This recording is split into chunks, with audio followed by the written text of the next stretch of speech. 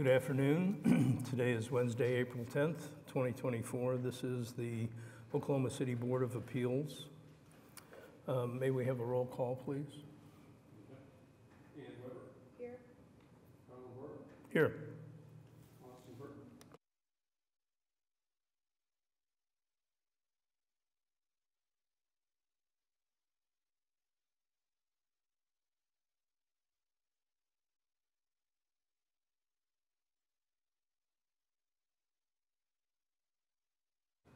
So next on the agenda is a motion to elect the board chair. We have any motions? I nominate Kyle Lombardo. Second. So I have a motion and a second. You want to call a vote? Ann Weber. Aye. Ronald Burke. Abstain. Austin Burton is announced. Jimmy Porter. Yes. Ron Murphy. Aye. Tommy Woods. Aye. And Bruce Newman. Aye. Vote passes. Next order of business is the vote for the vice chair. Do I have a motion? I nominate Tommy Willis. I have a motion. May I have a second? Second. You want to take the vote? Ann Weber. Aye. Ronald Burke. Aye. Austin Burton is announced. Jimmy Porter. Yes. Ron Murphy. Aye. Tommy Woods. Aye. Aye. Vote passes. Congratulations. Congratulations. The next order of business is the approval of the bylaws. I assume everybody received a copy of the bylaws in their packets and has had a chance to review them. Yeah, I would like to make a motion on this. Several years ago, we had talked about looking at the bylaws and maybe coming up with some different terminology on some of the items. And so if it pleases the board, I'd like to see if we can maybe have a committee of maybe three of us on the board who get together. Everybody else can write comments after they've reviewed the bylaws, and then we can report back to you, Scott, and everybody on what we've come up with some of the items on there that have been a concern to some of us for a while. So I would like to say that we don't vote on it this meeting and postpone it till a future meeting. So I have a motion to table. Well, is that a motion to table or a motion to create a subcommittee? Well, I thought we'd take the two separate. So motion to table till either the next meeting or whatever meeting we think is appropriate after the committee gets done looking at it. So do you want to take a vote, or do we need a second? I'll second. Yes, who's the first to table? Ron made the motion to table. Second. All right, Take take a vote. a vote. Ann Weber. Aye. Ronald Burke. Aye. Austin Burton is announced. Jimmy Porter. Yes. Ron Murphy. Aye. Tommy Woods. Aye. And Patrice Newman. Aye. Vote passes to table. So there was a motion to create a committee. Subcommittee, for us to. Do we have to do that by motion and second, or can we just, Stephen, what do you? Well, typically say your bylaws. Do what?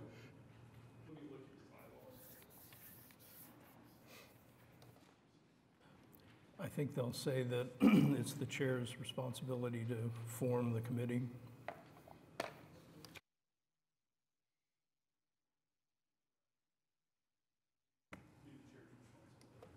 So I can either do that now or postpone.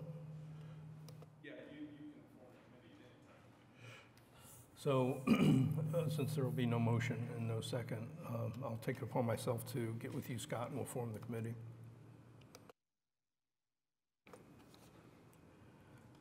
So the next order of business is item 5, approval of the minutes from August 9th, 2023.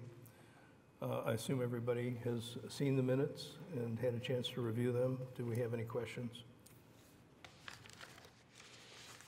I'll make a motion to approve the minutes as written. I'll second. So we have Ron and Tommy.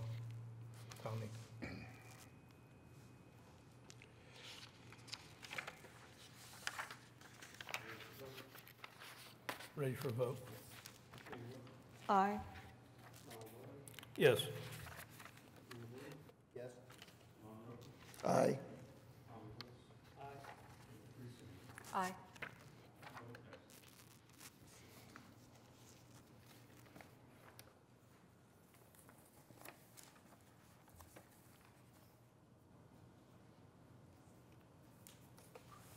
So the next order of business is the approval, or let's see, new cases. Our first case is case number BOAB 2024-00001, an appeal of Melanie Compton, Reese Associates, from a decision of the code official for noncompliance with Chapter 11, Section 1107.5.3 of the International Building Code 2015 as adopted by the City of Oklahoma City pertaining to the requirement for accessible showers in sleeping units for 4300 West Memorial Road. Scott, you want to read the staff review? The staff analysis is this. This involves the property at Mercy's Women's Center up on Memorial Road. They're seeking a variance from the language of the 2015 IBC and the ICC ANSI 2009 as adopted by Oklahoma City, which relates to the requirement for the accessible shower seats within an I-2 hospital sleeping unit. The 2015 IBC requires that I-2 hospitals must provide a minimum of 10% of their sleeping units as constructed as accessible type units under the ANSI. The ICC ANSI for accessible type units requires that at least one bathing room with each of these units complies with Section 608. And this section in particular lists the detailed requirements for the layout and arrangements of such items as grab bars, entry path, seating within either the transfer or roll-in type shower compartment. The applicant wishes to construct a roll-in type shower compartment and does not wish to comply with the requirement to add either the folding seat required for a stand-in roller shower nor the permanent seat required for the alternate roll-in shower as described by the ICC ANSI. Of course, figures are attached. In addition, the applicant has provided alternate plan proposals presenting the option of a transfer size shower compartment, but still shown without the similar seating as required under ANSI. The city has determined that the proposed plan layout shown with the shower will not be compliant with the code language.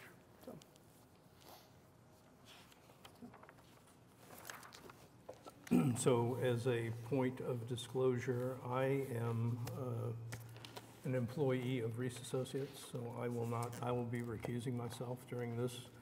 In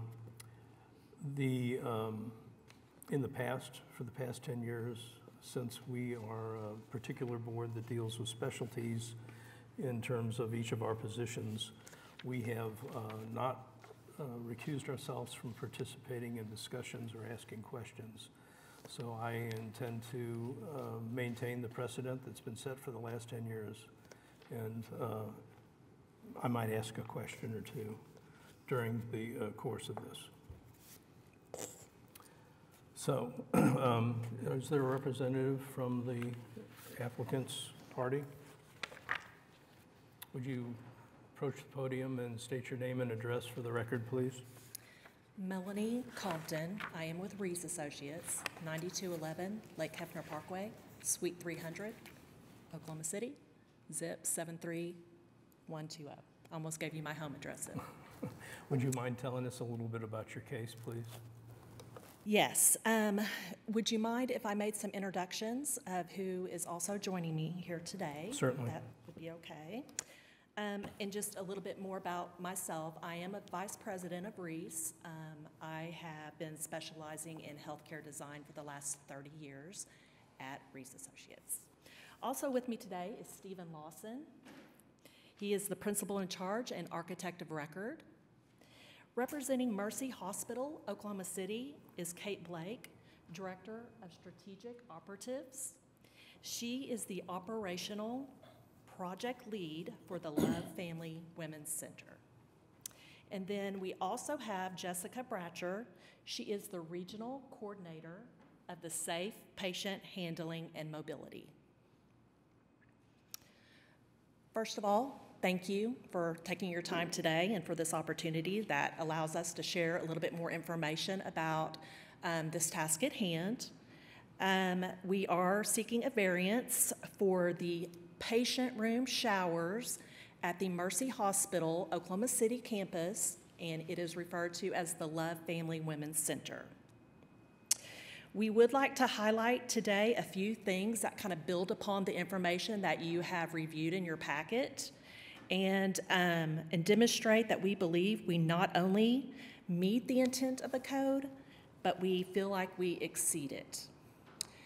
Just for some clarification, the ICC code is referencing people that have, physical deficiencies.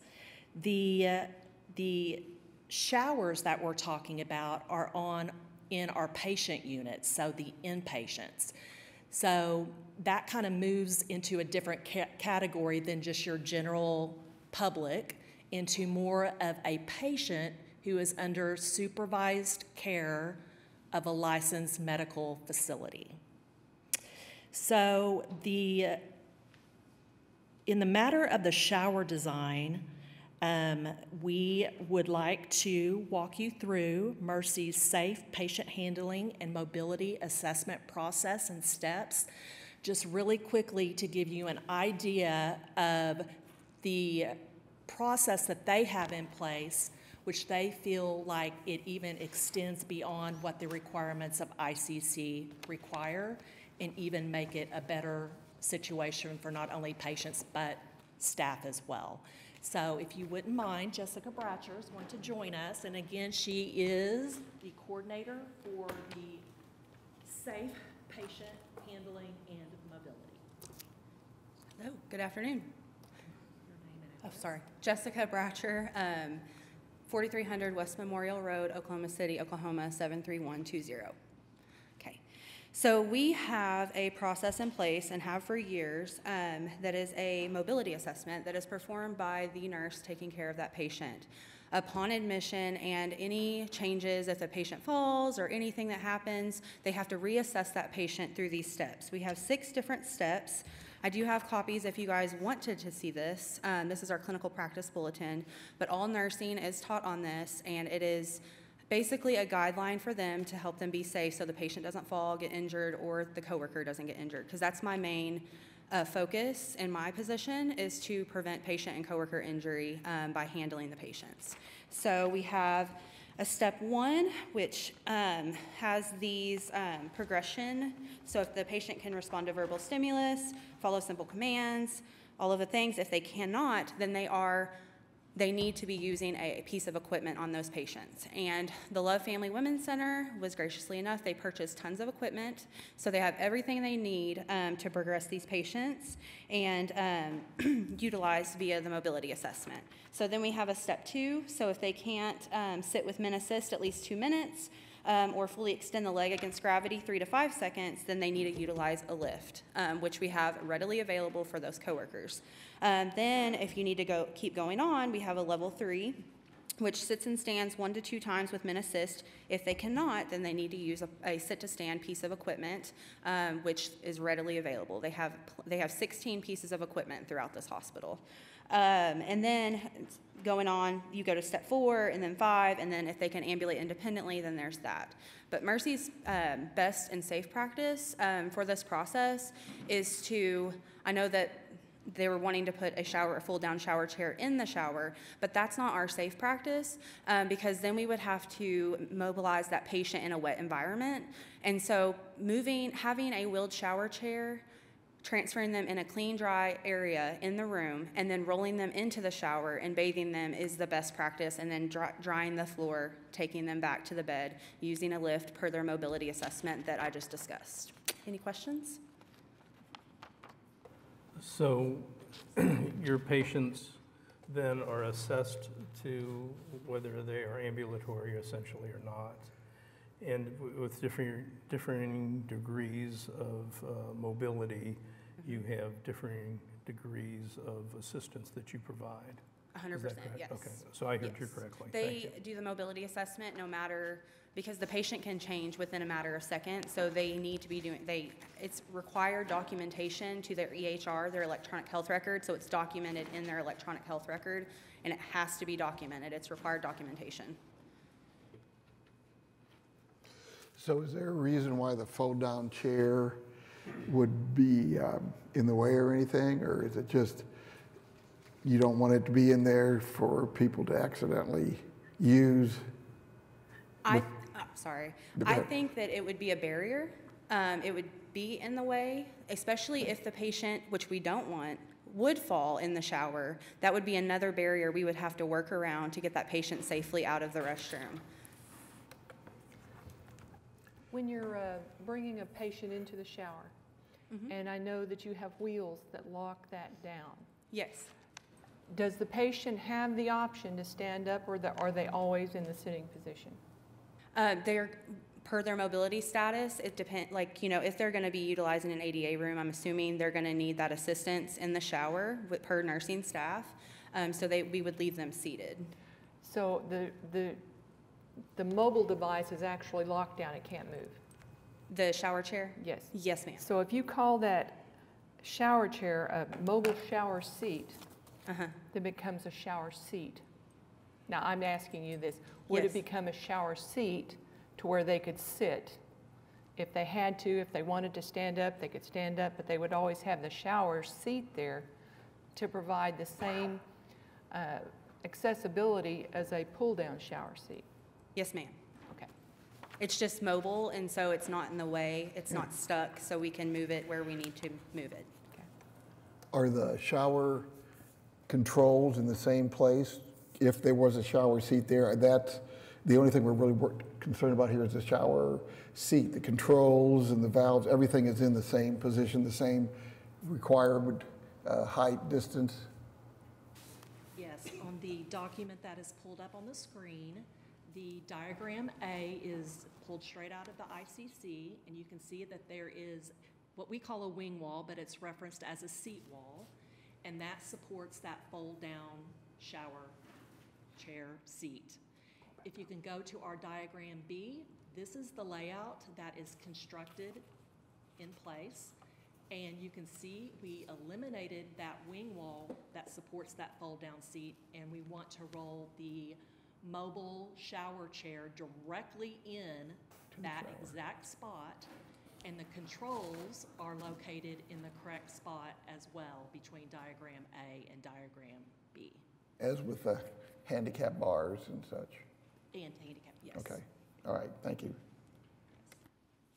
I think one thing that might help for people to understand that's not a part of this industry, if you will, is maybe to, I don't know if you all answer this or if this woman would, but when you have a patient come in, you have to do an initial assessment of that patient, correct? Because when you start talking about these different steps and levels and all of that that you've identified, then it's very important to understand how much assistance they're going to need and all that. And you predetermine that. Now, it doesn't mean it can't change, because it may change, and especially if their health doesn't improve and it gets worse, then you may have to go to a different level and all that. Am I kind of leading that Yep, correctly? that's correct. Yeah, because I own an assisted Yes. living, and so I understand Oh, yeah. all these different processes, and I'm not a big fan of fold-down shower seats, especially if you have very large people. They scare Yes. me, and I like solid things. And, Agreed. And that is the risk they want to control Yeah. Right, by their yeah. policy. Yeah, The- nursing drives it. The whole key is to try to prevent falls. Exactly. Falls, 100%. when injuries occur, and depending on the age, falls can result in early death, for lack of a better phrase. Yes.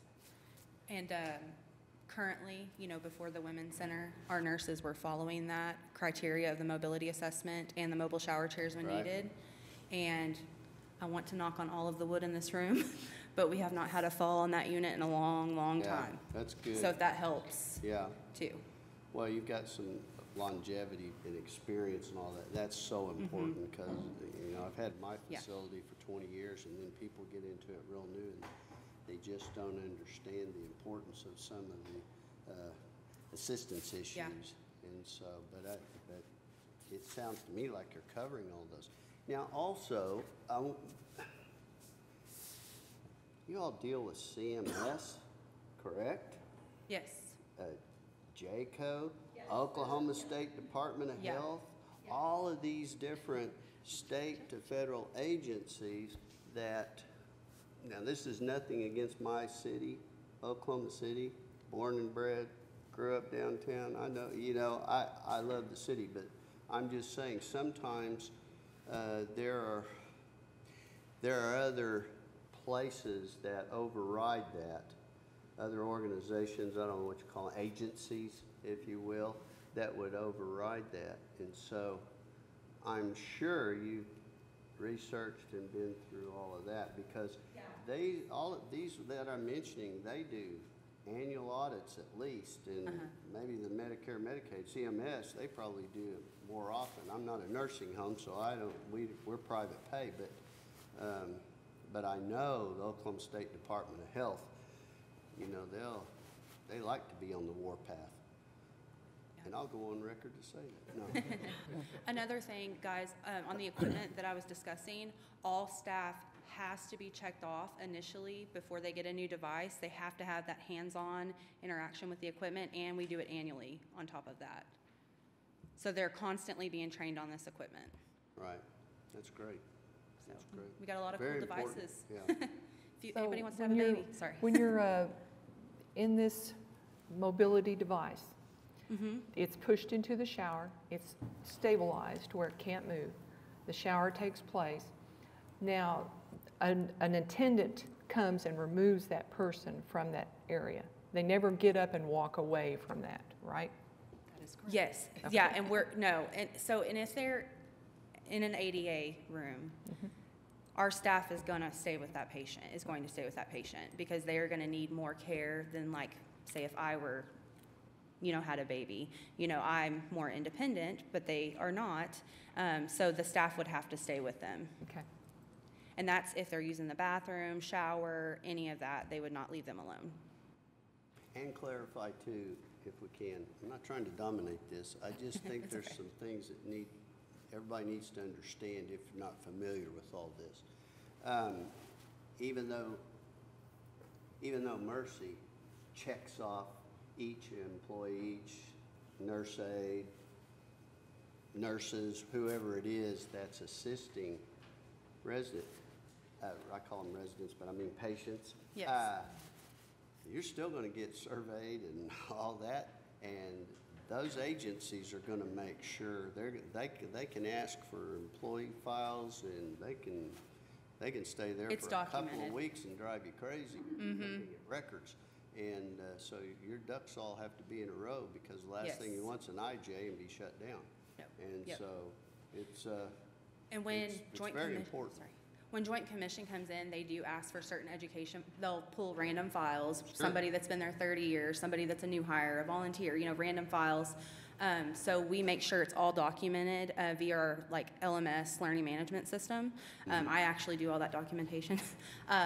So it is documented. So if Joint Commission walked in tomorrow, they're like, hey, did this person complete this education? I would just get on our electronic learning management system, pull their transcript, and here you go. Right. But they have to be documented, and I run reports to make sure that they're making sure that they are done as well, in addition. Incident reports, all of those things are just vital.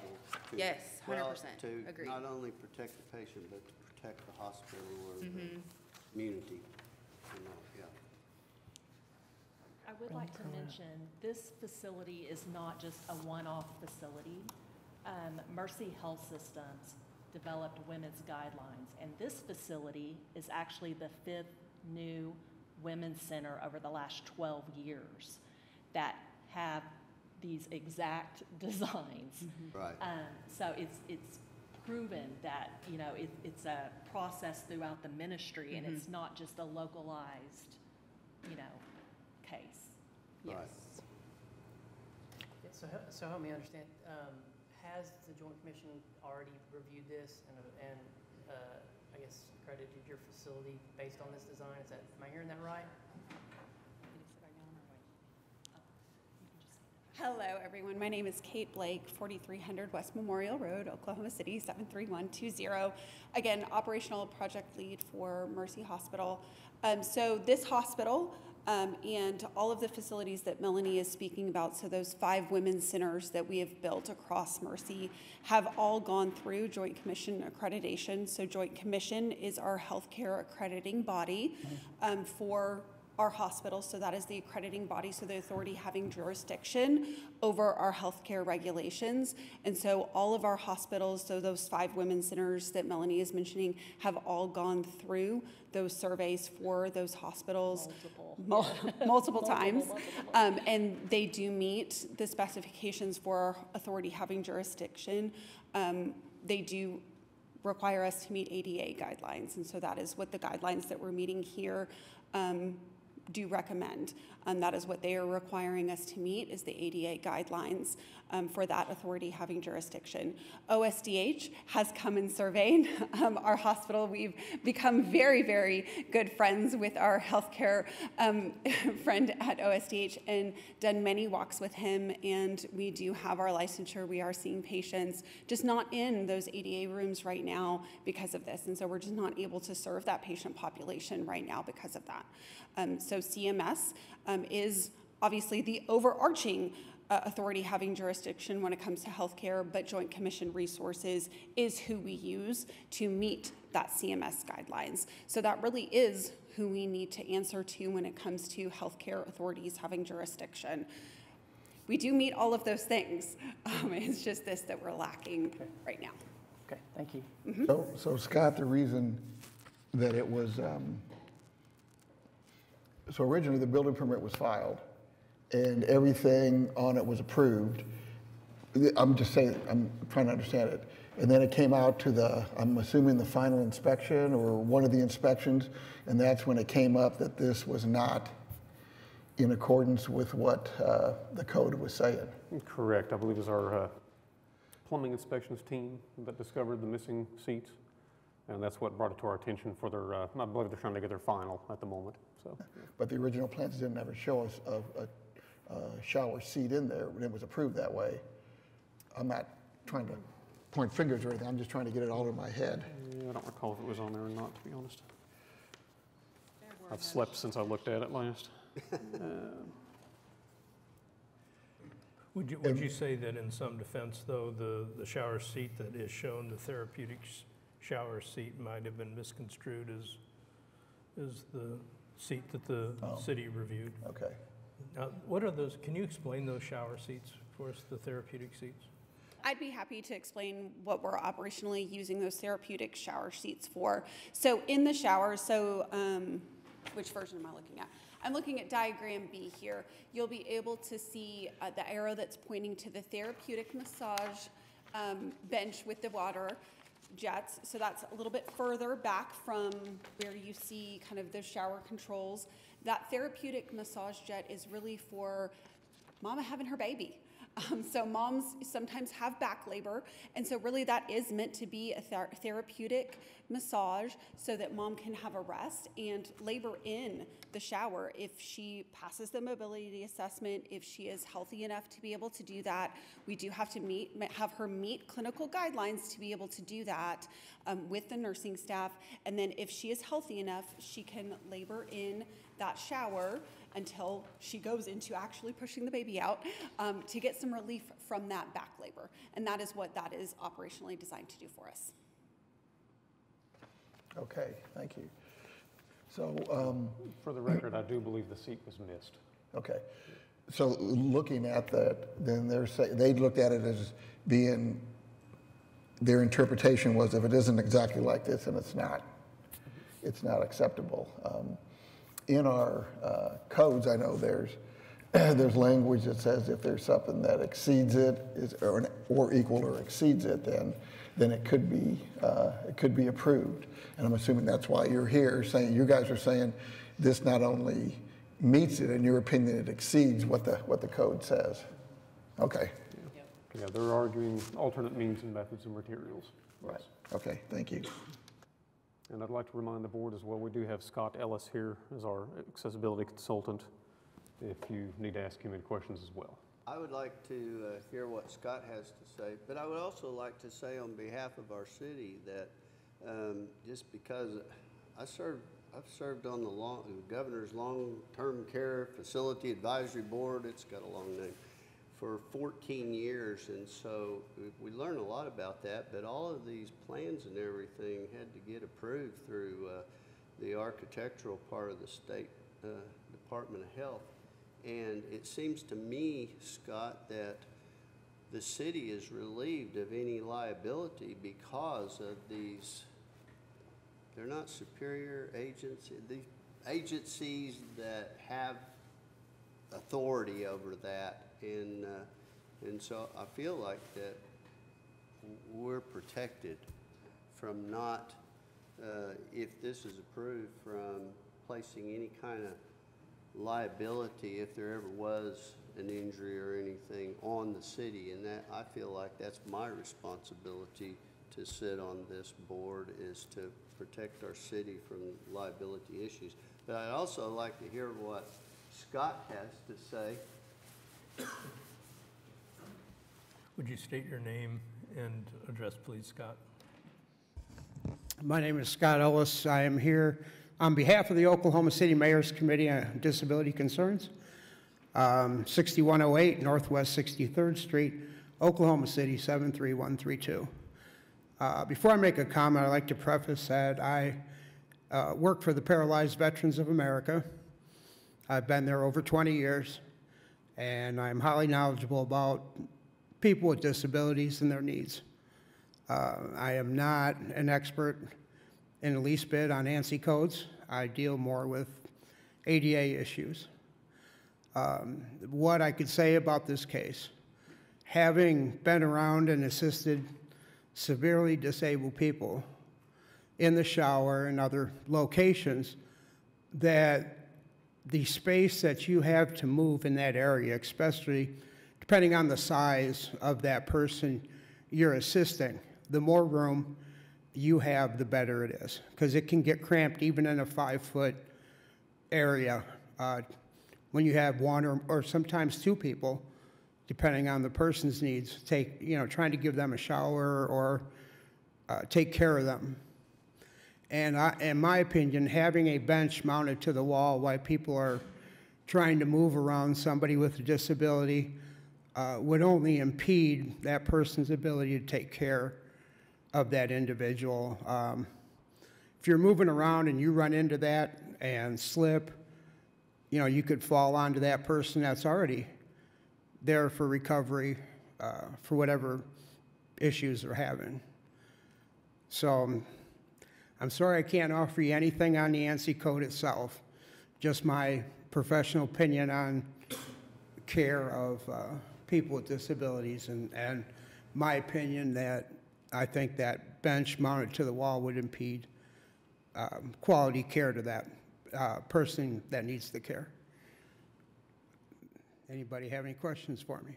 Scott, what do you think the difference would be? Because we use a lot of shower seats, and they're put in one spot. They're not moved around. I mean, our showers are not designed like a barber shop where you get your hair cut and spin all the way around. But it's kind of, in my mind, I'm thinking that would be the same thing as a stationary bench like on the sketches here. And what do you think about that? Because if the bench wasn't there, then the chair would be put in place.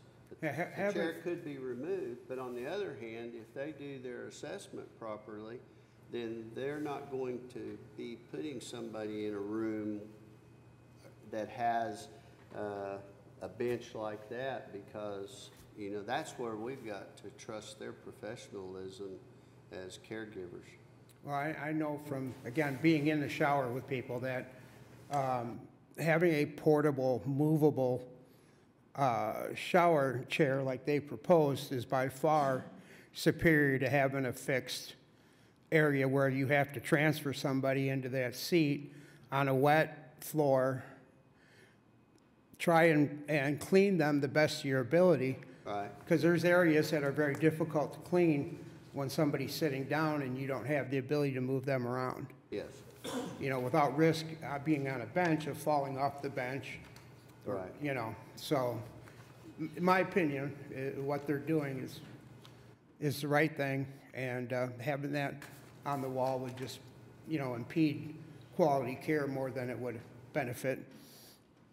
Yeah, and I understand what you're saying too, and I also, you know, the levels they were talking about, because you and I both know that certain people are going to need lifts and different things like that to even begin to give them a decent bathing experience, if you will.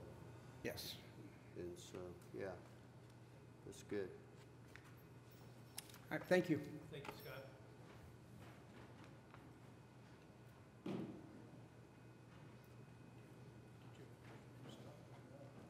I do have a picture of the specially designed shower chair. You can see that, how that could help in that showering process. And I'm here for any additional questions or comments. Do we have any more questions for the applicant? Pat? Ian? Do we have anything that we would want to hear from Mike Wilson? I'm always about the fire marshal. I don't think that, I know, you notice he sat on the back row almost, and usually he's sitting right up here by Scott. I do have to admit,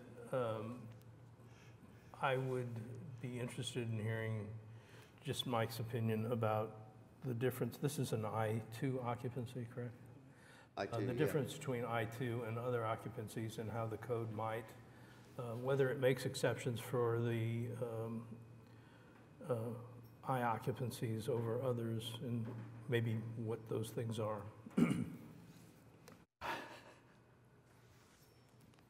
Mike Wilson with the Fire Marshal's Office. Also here on capacity that I've been the clerk of this board before for about 20 years. And the history that the board has gone through. In the past, they have actually approved, in previous editions, have approved possibility of a portable chair that can be moved to different rooms when they're needed to be. What I'm hearing anyway is a much better alternative, and everyone knows that the I-2 facilities are better monitored than any other type. I'm not going to say they're always excellent, but because I've been in some that aren't excellent, but we allow on the fire side, we allow more secure hardware in some places. You're allowed to actually not have notification devices in patient rooms, because typically they're not able to do anything by themselves anyway. You know, they're bedridden or whatever. So the alarm goes off at the nurse's station in the common areas. So, and the nurse's station is part of their operations or manual, have duties to do to make sure their area is clear and make sure everybody is taken care of. In this case, I just my own opinion, my wife's had 3 hip surgeries and she's been in a wheelchair a number of times. And the small inside the shower transfer is really not that good for a wheelchair bound person. It really isn't, because it's not in the right location where the seat of the chair is. And so a roll-in shower is much better, has always been much better. We had a lot of problems with people when we would require a roll-in shower. They would only want to provide a little 3x3, shower with a bench in it, and not a large area that you could get the whole wheelchair in the shower. So anyway, there is obviously justification that there is a lot more monitoring of these facilities. because it's an I-2 use. Obviously, it's not a fire issue. So as far as the fire department goes, we don't have it, I would say, any recommendation one way or the other. It's up to the board to decide if this is equivalent or better, or just another alternative to what the code requires and should be acceptable or not.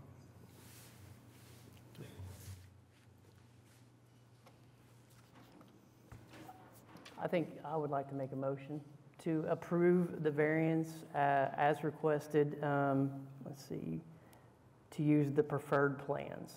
Would that be correctly stated? I think there were a couple preferred, the third floor preferred plan, or I think that was the one that, can you bring that, is that one up there? Are you're looking for a variance for both preferred plans or one? Yes, sir. Both preferred plans? Okay, So- 1 and 3, On the okay. second and the third floor. Yes. Correct. Yes, so Okay. if you want to go to the next, and then one more, there you go. Yeah, So there you see the ICC diagram above, and then you see our layout constructed in place. And it is the same scenario of rolling a shower chair into that position, and the shower controls, again, are currently located in the correct position. I will second Tommy's motion to approve both plans.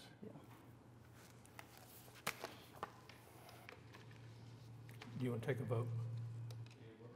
Approved. Carl Lombardo is recused. Abstain. Austin Barton is absent. Jim McMurdo, Yes? Ron Rokey, Yes. Tommy Willis, Yes. and Patrice Zimmerman. Yes. The vote passes. Congratulations, your variance is granted. Thank you all. Thank you.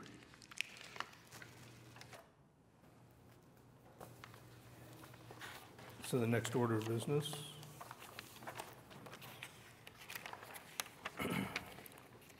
Is any continued cases, and I see we have none. That's correct, Scott? Correct. And then the last bit of business, item 8 is adjournment. Do I have a motion to adjourn? Motion to adjourn? Second? Second. All in favor?